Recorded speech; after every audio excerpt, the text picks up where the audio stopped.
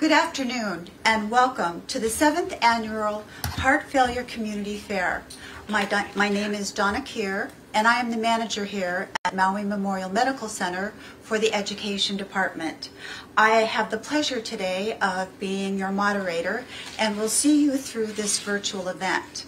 If you have questions, please go to We Are Maui Health Facebook, share those questions with us, and when we have completed our speakers' presentations, we will try to address as many of those questions as possible in the time that we have left. Together, we will have the opportunity to learn from heart experts as they share not only important information, but tips to keep our heart in shape. We are pleased to have as our guests today Leslie Lexier, Dr. Parikh, Dr. Kimble Poon, Nicole Dusenbury, and Dr. Patel. And to help us start off our fair today, I would like to introduce a friend and colleague, Leslie Lexier. This past year, in October of 2021, Maui Health was invited to participate in a national panel of excellence in heart failure care sponsored by the American Heart Association. Leslie, who is a quality analyst here at Maui Memorial, along with Dr. Poon, had the opportunity to represent our hospital's great work and speak to the care given to ensure that our heart failure patients receive award-winning care. Leslie? Aloha everyone and welcome to our 7th Annual Community Heart Failure Fair. Donna, thank you so much for that lovely introduction. So we're really excited to be honoring you today and presenting this wonderful educational experience. We're award-winning here, and this is a very appropriate time for us to be holding this educational event because next week is Heart Failure Awareness Week. So we participate in a program that is called Get With the Guidelines. It is a quality initiative program and is sponsored by the American Heart Association and the American College of Cardiology. We do so well with our quality measures that we are award-winning. And you will see up on the screen shortly our awards that we have received. And we've received these awards for many, many years now. We received the top level of the award, the Honor Roll Award, as well as an award for the diabetes care that we give to our heart failure patients. So why is this care important that we give? Well, you know, we're going to get better outcomes for our patients when evidence-based care is practiced. And how does this evidence-based care come about? Well, guidelines are created. The guidelines are created by the American Heart Association. They take into account the experience and expertise of physicians, such as the experts you're going to hear from today. The American Heart Association also does a great deal of research and studies. As well, they ask the heart failure patients themselves, hey, what works for you? What are your preferences? What are your values? What are your likes and what are your dislikes? And all of this comprise evidence-based care. When you enter our hospital and are a patient for heart failure, we're going to provide a great deal of education. We're going to talk about diet with you and any dietary restrictions. We're going to talk about your medications and any side effects to look out for. We're going to instruct you about tests that you may be having to undergo. We'll be talking about weight monitoring. We'll be talking about activity levels and what to do if you experience some symptoms and worsening of your symptoms. We're very proud and we lead the nation in offering our patients one-on-one education. A minimum of 60 minutes is offered to our patients. As well, prior to the patients going home, we make sure that a follow-up discharge appointment is in place.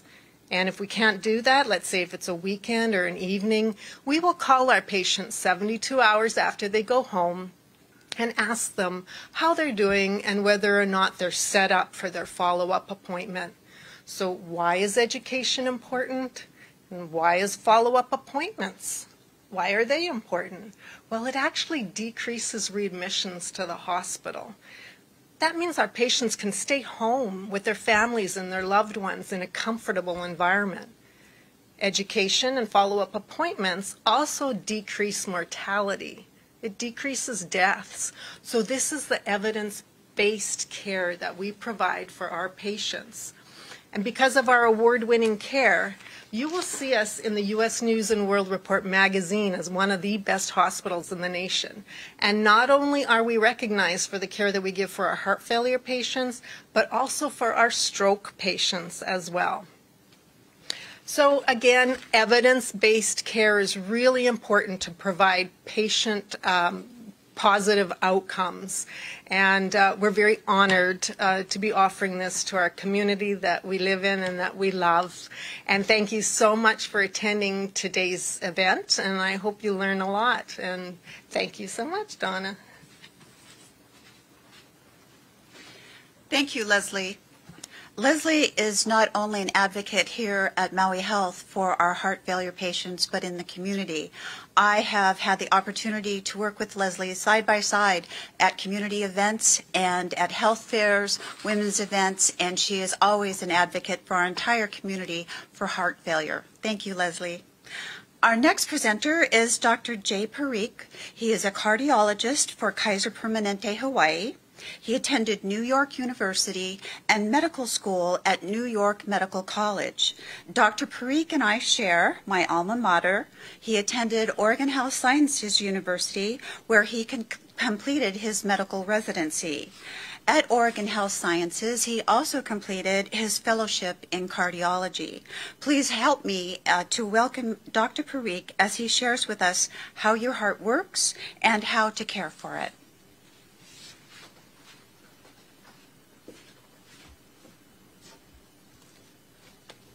Donna, thank you again for that wonderful introduction. It's really my pleasure today to talk to you about heart failure and how you could manage this condition if you're given this diagnosis.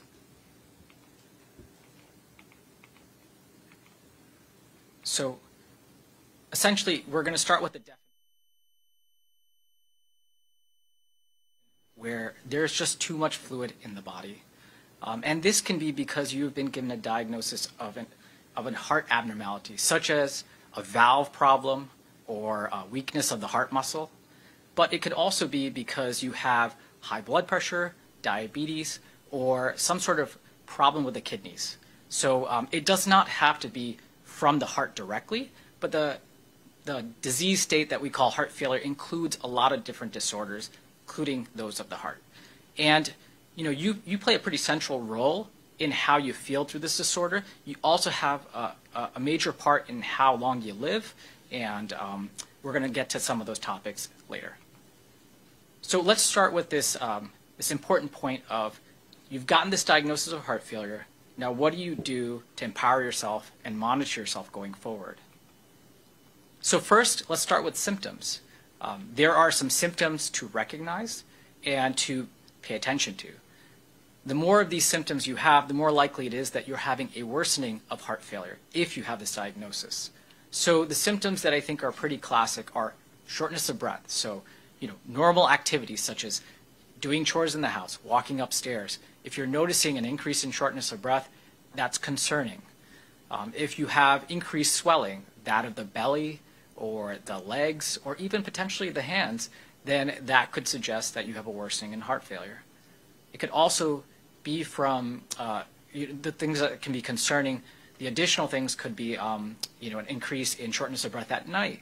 So maybe you need more pillows to sleep, or maybe it's so bad that you need to sleep upright in a recliner. And to a lesser extent, sometimes people can get dizzy when bending over or doing activities.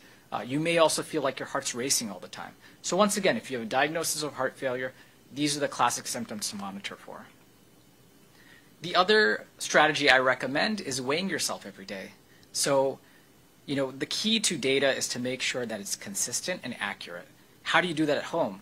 Well, one of the easiest ways is to step on a scale first thing in the morning. You know, at that time, you know, you would void your bladder, you just make sure that all the conditions are the same every morning, and you know, you'd have minimal clothes before you step in the shower. So that, I think, is an ideal time. You step on the scale, you write down your weight, and you can track that over time. What to look for though? So you have all these weights, now what do you do with that?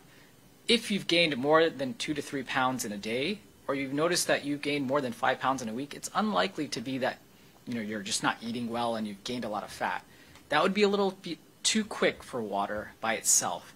So if you have this type of weight gain, it may be important to contact us, let us know.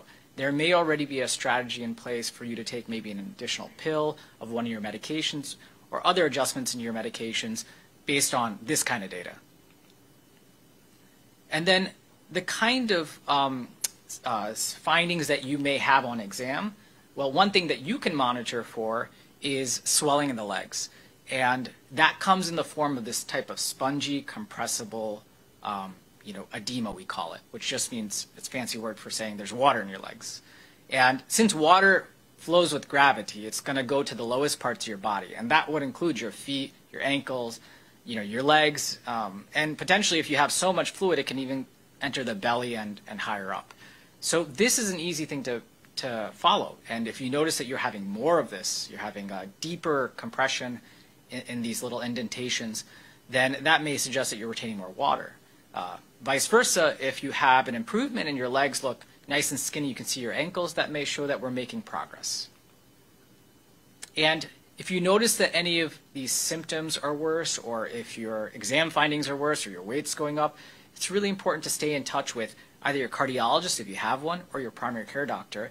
A lot of these issues happen gradually, and the earlier we know about them, the more we can be proactive so that you can stay out of the hospital and you can feel better. So a major pillar in management of heart failure is also diet. And it's really important to address what we put into our bodies. Specifically in heart failure, in regards to sodium. And sodium is important because it is a very strong force that brings water into the bodies. When you have this condition, heart failure, the kidneys work differently. And they work overtime to keep salt in your body. That salt then brings water into the rest of your body, and it can bring water into your tissues, but also your lungs, and that's where people get short of breath. So what kinds of numbers are we looking for? Reducing salt is pretty common sense, but what number should we aim for? And that would be less than 2 grams or 2,000 milligrams a day. Now, some people will say 1,500 milligrams, and that's a little bit more aggressive, but it really depends on how you're doing in this condition. If you're doing really poorly, then we may reduce it further. So it's difficult to find the right foods. I acknowledge that. If you go into a supermarket, the vast majority of the foods are processed. And processed foods, while you can't avoid all of them, there are some major culprits that I think are worth avoiding. So, for example, 1 cup of ramen will have more than half of the daily recommended total we have for heart failure patients. If you have a slice of Spam, that's more than a quarter. If you have the whole can, you're well beyond what we would recommend for the whole day. So it's just something to keep in mind. It's a frame of reference.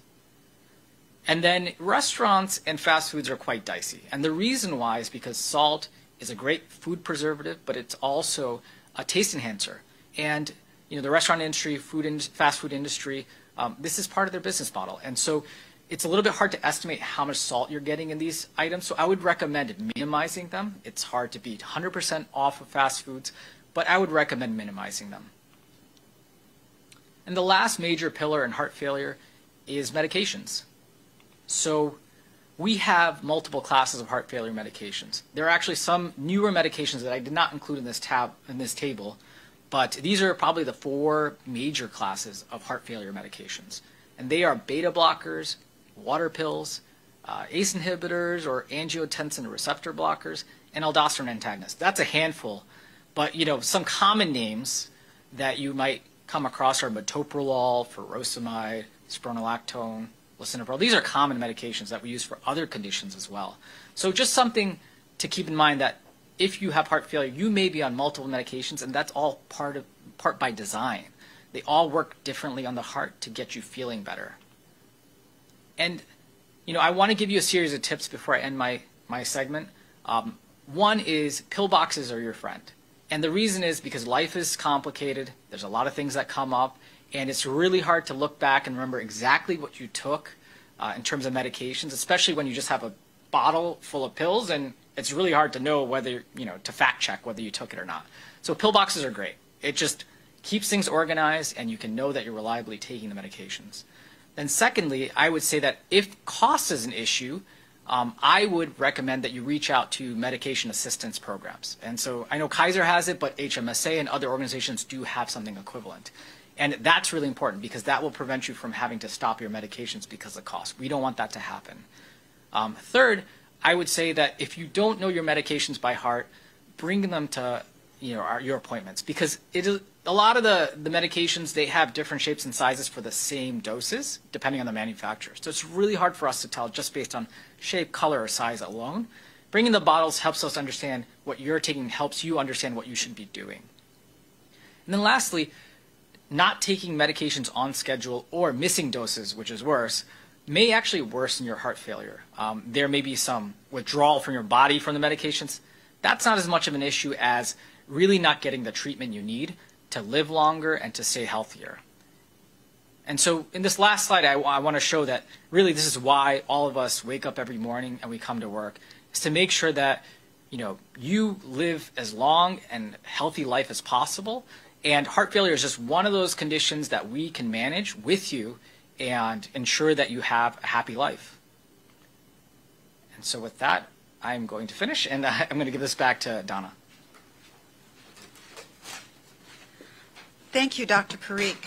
For those of us who have family members with heart failure, or if you're joining us because you want to know about the heart failure you're experiencing, those are great things that we can incorporate day to day that can make a difference for all of us, and things that we can support each other on to help make us just feel better.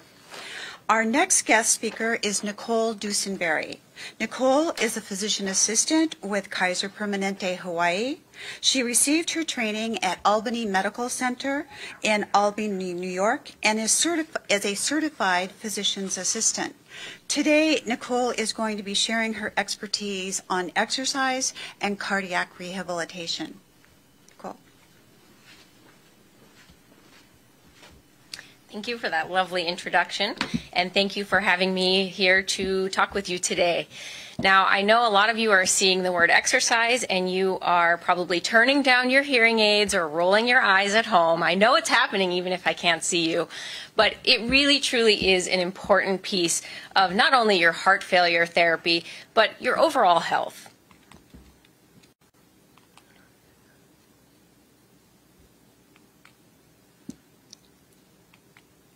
Okay, now we're in business. So the benefits of physical activity are not just for heart failure. The overall risk for mortality or death is reduced by 30% just by getting regular physical activity. Heart disease is reduced by 35%. It can even reduce your risk of dementia, falls or hip fractures, things that keep you from being able to live at home independently, which is also important as we age. The regular physical activity will help improve your sleep quality, your cognition. Of course, it helps things like cholesterol and sugars, which are also very helpful in terms of heart failure. It will improve your stability and balance to reduce the risk of falls and other complications. So the American Heart Association recommends that you get at least 150 minutes of moderate aerobic activity a week or 75 minutes of vigorous activity. So to define these, moderate activity would be anything that is getting your heart rate up and you're breathing harder than normal, but you can still talk in sentences. Vigorous activity is working hard enough that it's difficult to speak in full sentences and that you're starting to break a sweat. So you can do moderate activity and still walk and gossip, but if you are not able to carry on your conversation, then it may be considered vigorous. The other important thing to know is that all of the activity does not have to be done together. So you could do 10-minute interval walks 3 times a day. You could get 150 minutes in one day of the week, or you could break it up over the course of 5 days. So the total is the important piece, getting up and moving. And so you can find a way to work it into your everyday life. So the effects of heart failure on your exercise tolerance is that when the heart is not pumping efficiently, you're not getting good oxygen saturation to your tissues, such as your muscle and your brain, and you're going to get tired quickly. You're going to run out of gas. When you're just sitting and resting, you may feel your heart beating a little bit faster. That's a sign that you're not necessarily in great cardiovascular health. It can also lead to things like vascular dysfunction, meaning that your arteries are clenching down, they're not dilating nicely, so it makes your blood pressure much harder to control. It also impacts your kidney function.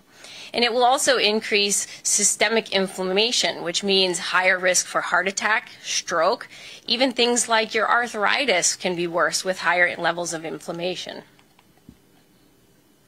And so the impact of doing exercise to reverse these problems, you'll improve the amount of blood your heart is pumping out, so better cardiac output, better oxygen saturation to all of your body, not only during activity, but even at rest.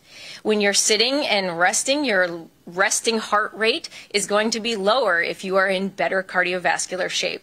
It also is going to help control your blood pressure. It will decrease the inflammation, decreasing your hospitalization risk as well as stroke and heart attack risk. So there are different types of exercises that you can do at home. There are also things that we would consider part of cardiac rehab programs. So if you were just admitted for heart failure or a heart attack, then we may have a more regimented program or structure that we want you to follow.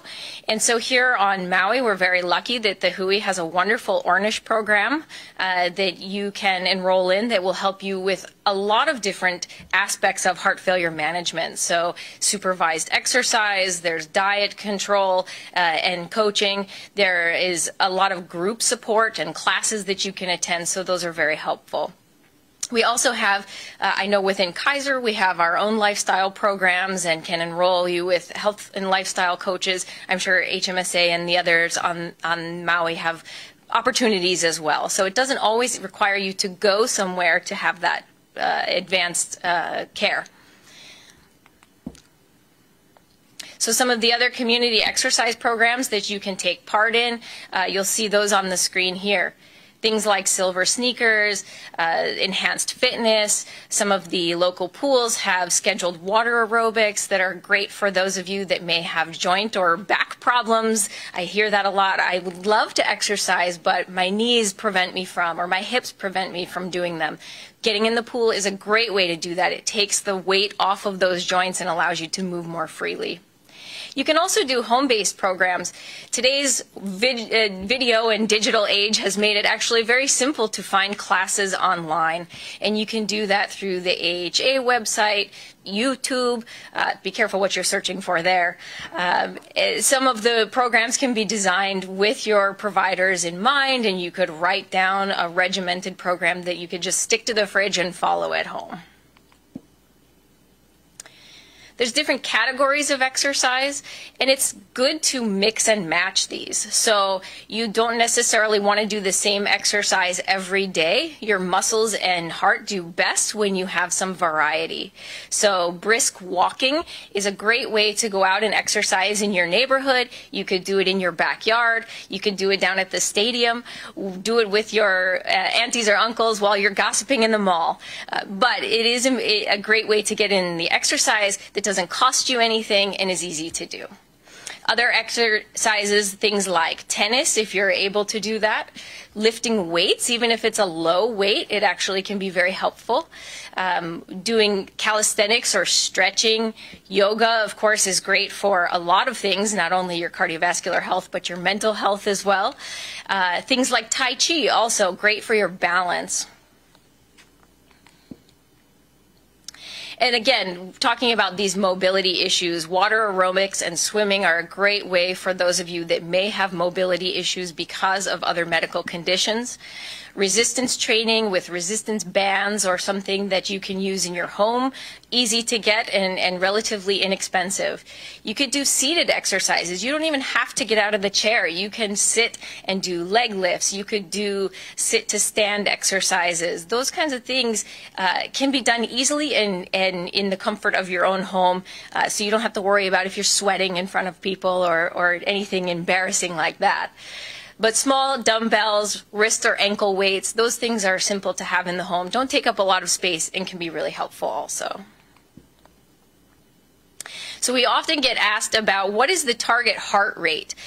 So different conditions such as arrhythmias, atrial fibrillation, people that have pacemakers often will ask me about heart rates and targets because they're worried, will I do too much? Can I cause any damage? And you can see here, this is just an approximation of what the target heart rates or max heart rates would be over the course of your lifetime. And you can see as you age, that target heart rate range is going to be lower. You don't have to get your heart rate up to 180 if you're 65 years old. So, you know, we can adjust that based on what your age and physical condition are. And to be open to the idea also that your medications may very well affect what your heart rates will be during exercise. So for example, a lot of these will look familiar. Dr. Parikh just spoke about them. Things like your beta blockers, calcium channel blockers, or antiarrhythmics will slow the heart rate down. So you may work very hard and be breaking that sweat, but you notice that your heart rate is going to hit a cap and it's not going to go any further. So don't worry about obsessing about the target heart rate or how long it's there. The main thing is, you know, we can talk about what is safe for you individually, but know that these medications may play a part in how high it may go.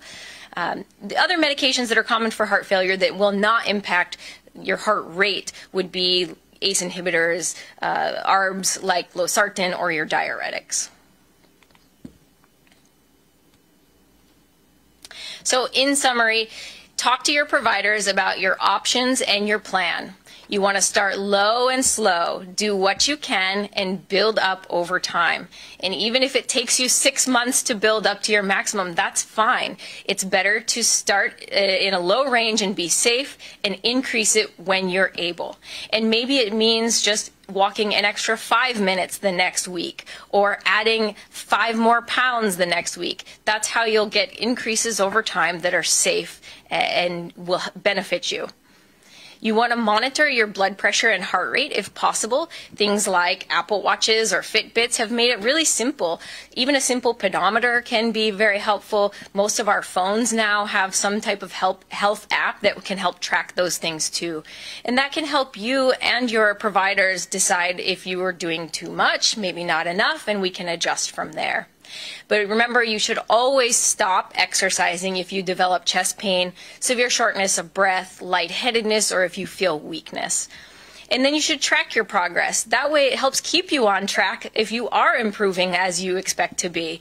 And if you can make it a contest with maybe your family members or your neighbor, just to keep each other motivated. Because I know some days it's just hard to get yourself off the couch. So here are a couple little jokes. Yes, yes, yes. Now, seriously, what can we do to improve our health? As he's listing exercise 8 times. But the truth is, most people don't want to be on a ton of medications for their whole lives. Exercise is one of the best things that you can do to try to improve your heart health and your overall health. If you want to avoid being on medications that may not be necessary, exercise is a great way to address those problems. Thank you.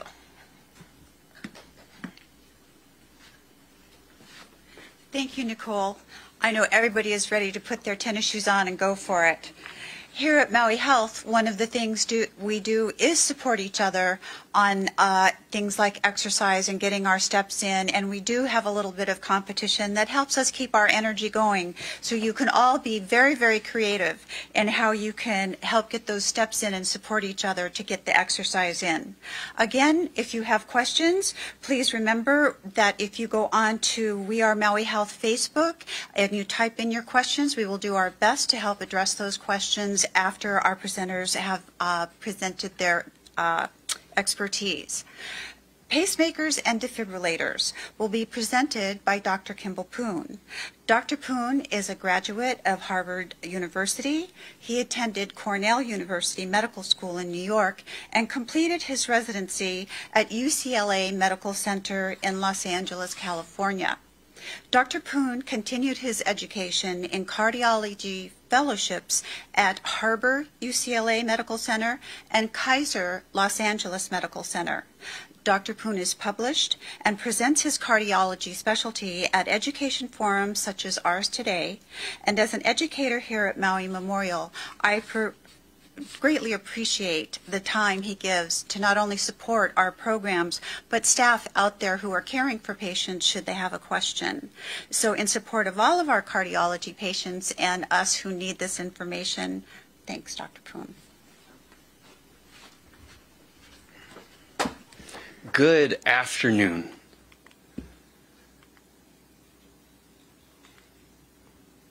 All right. So pacemakers are some of the most sophisticated devices ever invented. It is really amazing that something so small can be so intelligent and impactful. But at the same time, that can make them mysterious and scary. So in the next 10 minutes, I'll explain how pacemakers work and dispel some common misperceptions.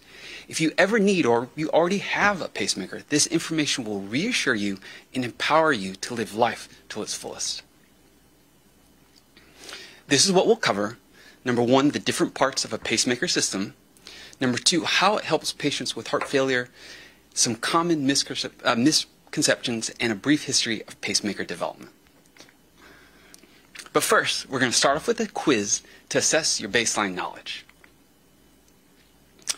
Question 1. How big is a pacemaker? Is it 12 cubic centimeters, which is about the size of a watch? Is it 80 cubic centimeters, which is the size of the iPhone X? Or is it 100 cubic centimeters, which is the size of the standard Vegas playing deck? Question 2. Can patients with a pacemaker use a microwave? And question 3, which historical event stimulated pacemaker development? Was it the Great Depression of the 30s, World War II in the 40s, or the internet of the 90s? So think about the questions and then we'll get back to the answers at the end. The job of a pacemaker is to keep the heart rate from going too slow. So a pacemaker system has two parts. There's the pulse generator and the leads. So on the upper right side of the picture is the pulse generator, and it contains the battery and a computer in a hermetically sealed titanium container. And there are 1 to 3 leads, which are wires that carry the electrical impulses from the computer down to the heart.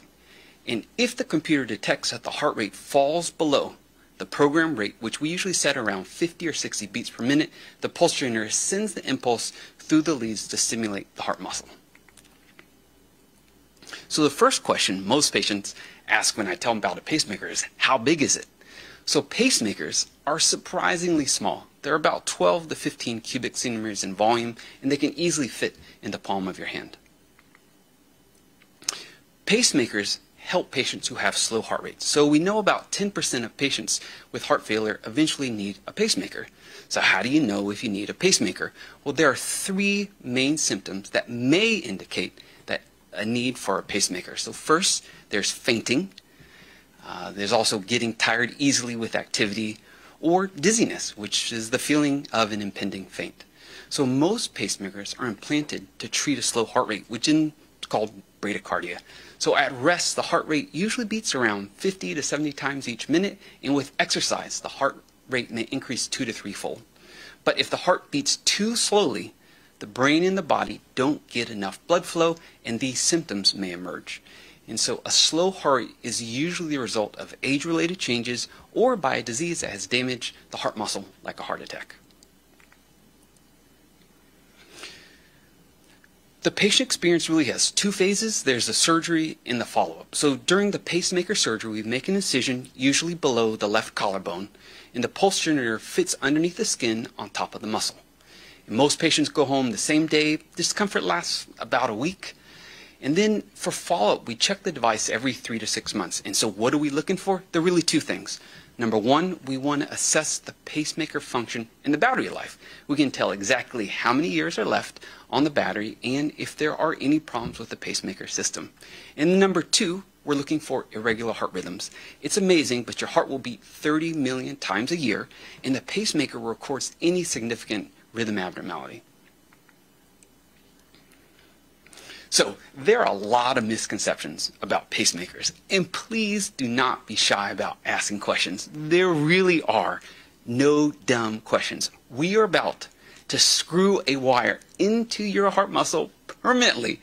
It is critical that you understand the procedure and the implications for your quality of life. So let's review the three most common concerns that I hear. So the first one is, with my pacemaker, I cannot use a microwave oven. Now this was true for very old pacemakers, but it is not true of contemporary models.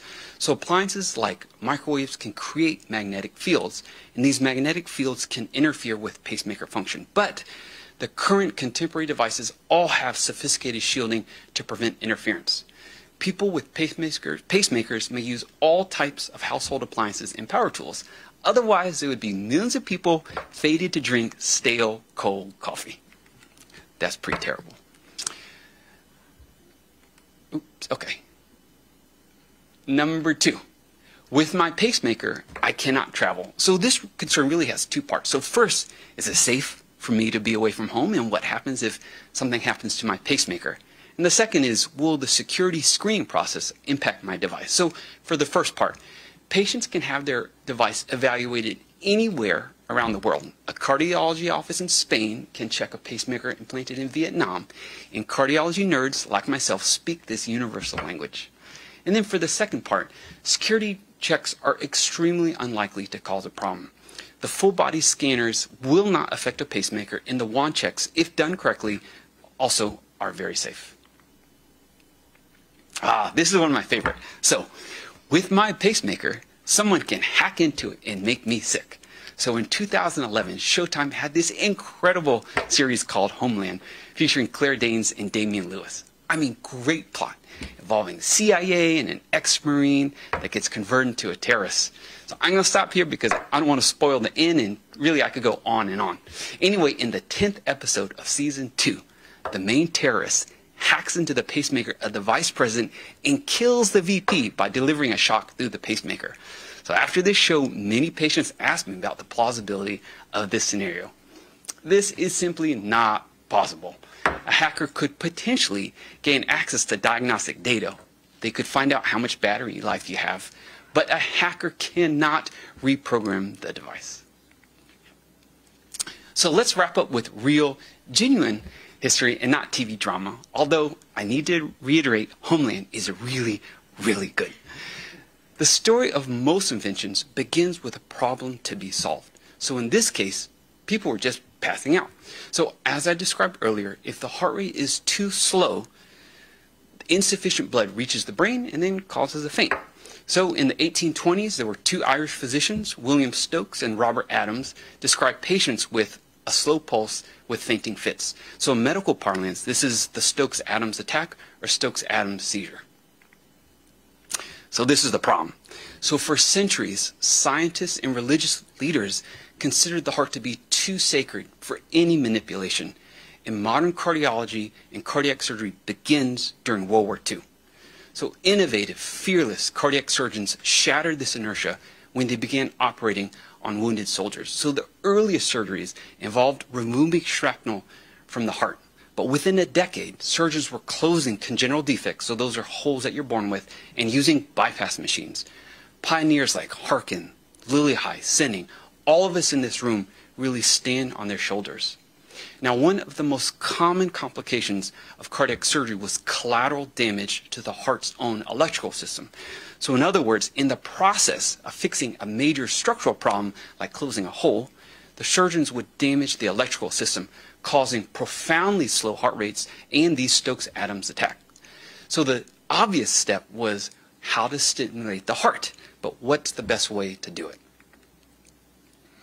So in a nutshell, this is the evolution of the pacemaker. We're going to go from external wires and external power source and end up at internal wires and internal power source.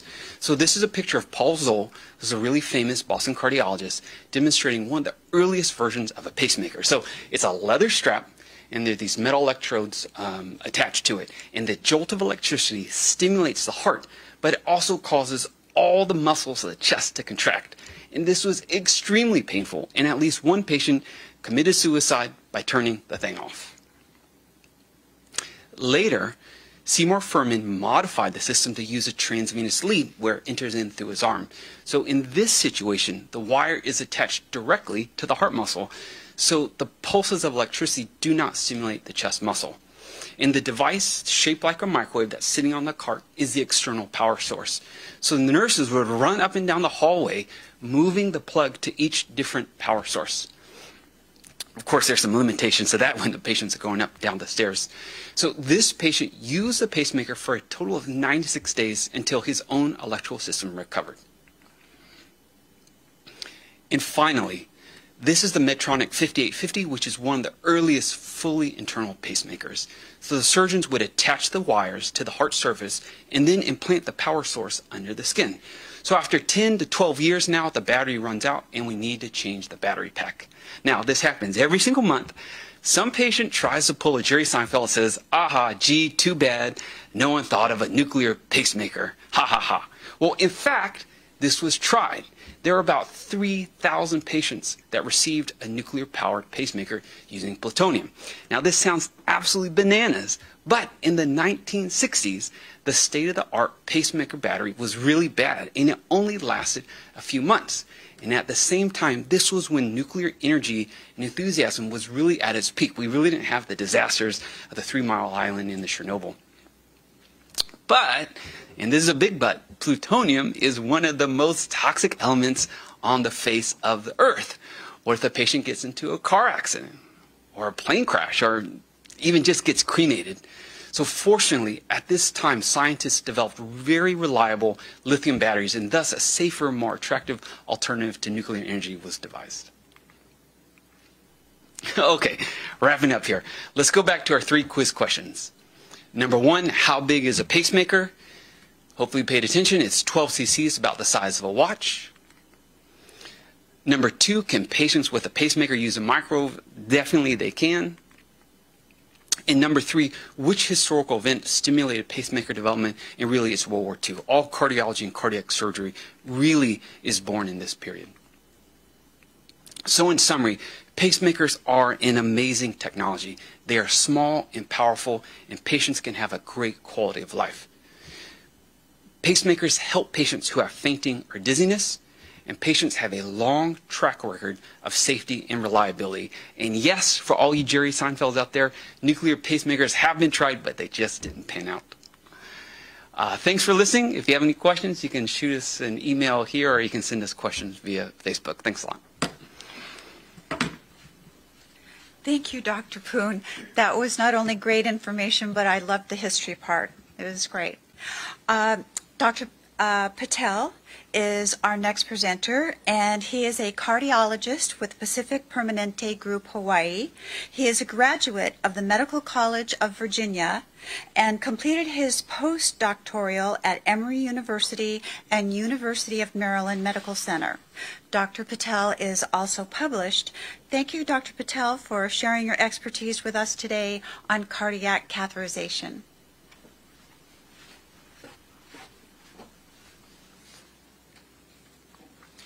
Thank you, Donna, for the introduction, and thank you, Dr. Poon, for discussing pacemakers.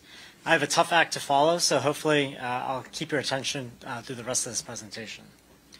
So within the field of cardiology, there are cardiologists, and within that, there are subspecialist cardiologists. So if you think of Dr. Poon as the electrician of cardiology, you can think of me as a plumber of cardiology. So today we'll be talking about cardiac catheterizations and angiograms. Before we get to the actual procedure itself, what are we looking for with a heart catheterization or angiogram? And what we're looking for is coronary artery disease. So you've probably heard this, coronary artery disease or CAD. Well, what is it? Coronary artery disease is the cholesterol plaque buildup in the heart arteries. And there's several risk factors for developing this. One of the biggest risk factors is our diet. Unhealthy diet, eating fast food, fried food, high cholesterol foods can contribute to this. Obesity and smoking.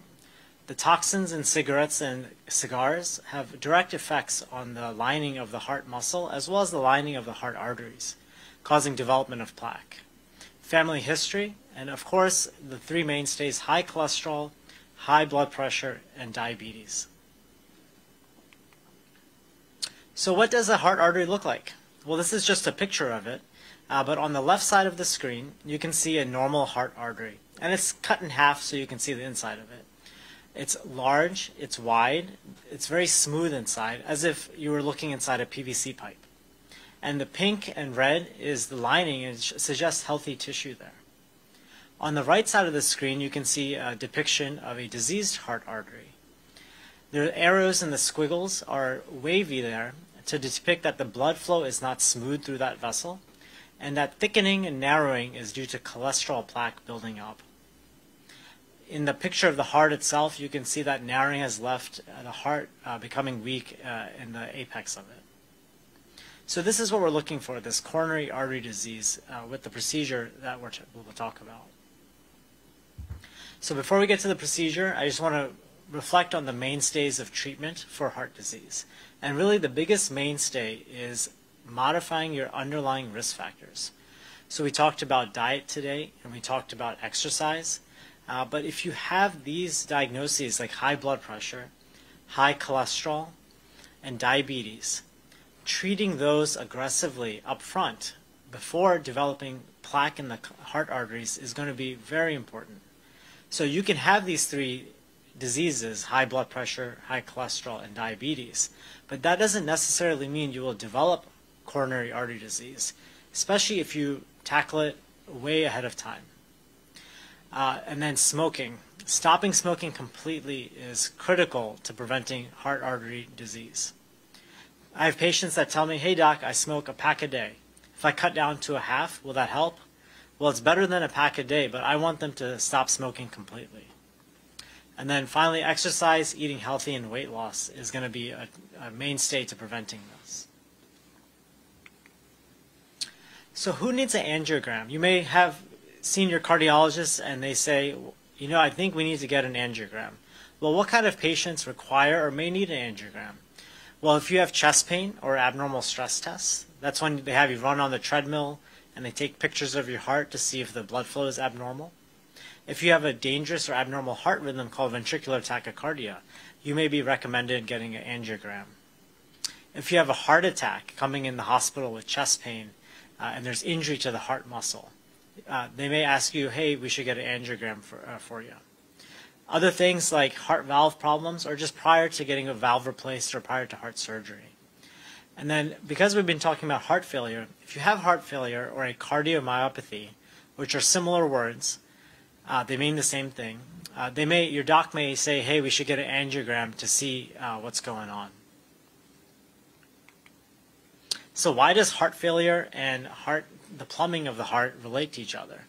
So if you think of the heart as an engine, and I'll give you a little analogy here. So on the right side you have a Toyota engine here. The gas tank provides fuel to the engine so the engine can perform appropriately. Just like the heart in the body, the heart is the engine of the body. It's pumping blood throughout all the vessels to your brain, to your kidney, to your liver to help it function. If in your truck the fuel lines were clogged, your engine would not work well. And same thing in the heart. The coronary arteries are the fuel lines of the heart, supplying oxygen to it. And if those are clogged, you can imagine the heart is not going to function well, or you might get symptoms from it like chest pain. So that's how this works. So now we're to the crux of the talk here. What is an angiogram? So I've shown two pictures up here. One is the room in which we work doing the angiogram, and the other one's a picture of how the angiogram works. So in the room, it can be a scary place. Whenever you're getting a procedure done on you, it's always scary. But I want to kind of lighten you a little bit and show you what happens in the room so that if you need this procedure, you might be a little more familiar. So in the room, there's usually a nurse, the heart doctor like myself, performing the angiogram, and someone assisting me performing it as well. You're on a narrow table, and you'd be lying with your feet facing the bottom of the picture and your head facing the top of the picture. And it's a sterile procedure, meaning it's a clean procedure to prevent any bacteria from being introduced in the heart or in the body. That white top portion is called an X-ray camera, and there's two TVs there to help us see where we're going. So the room is pretty simple. There's no super fancy equipment. It's just 4 people watching you and monitoring you and performing this procedure in a clean way. So how do we do it? So on the right side of the screen, you can see that circle on the bottom right. It says catheter entrance. So we make a little hole and place a catheter there, which is a small plastic tube, about 2 millimeters in diameter, which is like 4 hairs lined up next to each other. And that through that tube, we look at it under X-ray and take it all the way up to the heart and inject contrast dye. Once we do that, we get images of what you see there on the right side, pictures of the heart arteries. And I'll show you what a normal artery looks like here on the next screen. Before I get to the pictures that we take, sometimes instead of going through the groin, we'll go through the wrist. And the wrist is a preferable spot because there could be potentially less bleeding and less other complications. But as you can see in the left screen, there is a small plastic tube inserted in a puka in the wrist. That's how big it is, very small, and through that we'll pass our catheters up to the heart, and once we're all done, we'll take that little catheter out and place a wristwatch or a band around the wrist that inflates and holds pressure there to prevent any bleeding. So this is what we see when we take those pictures. On the left side of the screen, you can see there are 3 labels called the left main, the LAD, and LCX. And what that means is those are the medical terms for the 3 major arteries on the left side of your heart. As you can see in this situation, or this picture, the arteries are really wide, they're fat, and there's no narrowing in it, and there's a few branches coming off of each one. On the right-sided picture, that's the RCA, that's the right-sided artery. And same thing with that, it's a very large artery, it's wide, and there's no narrowing throughout it at all. That's what a normal angiogram should look like. So maybe 20 years ago when you're 20s, your arteries could be nice and clean like this. Now, if you develop coronary artery disease, and we take a picture of your heart, you may have blockages or cholesterol plaque buildup. And this is what a coronary angiogram of cholesterol plaque buildup looks like. So on the left side of the screen, you have that main trunk artery and the 2 major branches. And you can see the arrows where it's labeled the LAD and CX. Before each of those labels, you can see a wide portion, and then a narrow portion, and then a wide portion again. Well, that narrow portion is missing the contrast dye, and that's where the cholesterol plaque has narrowed the artery. On the left side, that's about 70 to 80% blockage. On the right screen, that's that RCA artery we talked about, and the same thing. Instead of being nice and smooth throughout, it's lumpy bumpy, and there's a pinch in the artery suggesting cholesterol plaque buildup. So how do we treat this plaque? Well, aside from the medications that you will be prescribed, and also the diet and lifestyle changes that you've done, if those aren't enough and you've now developed blockages that are significant, we may be able to treat them with a coronary stent. And a coronary stent is a small metal scaffold that looks like a spring on a pen, and it ranges in size from 2 millimeters in diameter up to 5 millimeters in diameter. And you can see that's a picture of a finger there, and on there are 2 coronary stents that are inflated, and those are about the size of what we put in your heart arteries if we need to. The right side of the screen is actually how the process works. So using a balloon and a wire, the stent is brought to the blockage, and then that balloon is inflated, crushing the cholesterol plaque against the wall of the artery. Once the balloon is deflated, that stent remains in place, and everything is taken out, and we put that little bandage, that patch on, that watch on, to finish up. So people ask me, well, did you clean out the cholesterol plaque? We don't actually clean it out. We just crush it against the wall, the side of the artery. There's really nothing that can clean out that cholesterol plaque once it's there. In some situations, if you have lots of blockages or if you have diabetes, heart stents or coronary stents may not be the answer, and you may need heart surgery to fix this. And that's also called bypass surgery or CABG. So in heart surgery, it's the same thing. They don't clean out the arteries that are already blocked, but they have to bypass them or make a detour. They sometimes use an artery within the chest wall and bypass the LAD, as you can see on the right-sided picture. And sometimes they take a vein from the leg and bypass the other vessels that need treating. And that's attached to one end to the aorta and one end to the artery itself. So instead of cleaning it out, we have to make a detour around the blockages to restore the blood flow to the heart. Patients ask me, hey doc, if I need heart surgery, what should I do? Well, if you need heart surgery, it's likely stents are not going to be an optimal treatment. And so if you need heart surgery and it's recommended, that's something you should really consider and take that advice.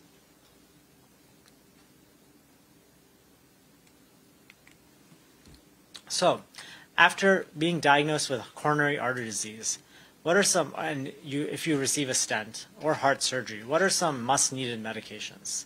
So, aspirin is a very common medicine that almost 90% of my patients are on that have heart disease. In addition, you might be on a super aspirin called Plavix, Effient, or Brilinta. That's to keep those stents and bypass grafts open and prevent them from clotting off. Other medications like beta blockers you've heard of earlier, or a cholesterol reducer called a statin, those will help maintain the longevity of those bypass grafts as well as those stents. I tell my patients if they've been diagnosed with a heart attack or heart disease coming in the hospital, they're going to leave on at least 5 new medicines to keep those stents open, the bypass grafts open, and to treat their heart failure potentially, as well as reduce their cholesterol. So these are things you want to prevent from getting by what we call the hard part, which is lifestyle changes. Anyone can take medicines. It's very easy to. You just pop a pill and you expect it to work. Sometimes you forget here and there, but really the hard part is those dietary changes and exercise. Even for me, I love to have sweets, I love to eat out, but I have to make sure I'm doing my part and exercising at least 3 times a week, 30 minutes a day, so that I can prevent any buildup of cholesterol plaque and keep my heart as healthy as possible. Thank you.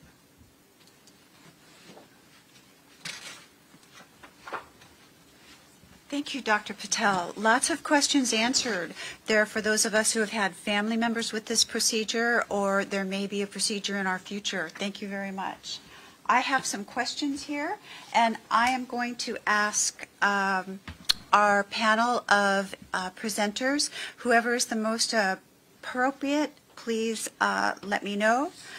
The first question is, are ablations done here at Maui? Dr. Poon? Could I please ask you to address this one? At the moment, ablations are only done on Oahu.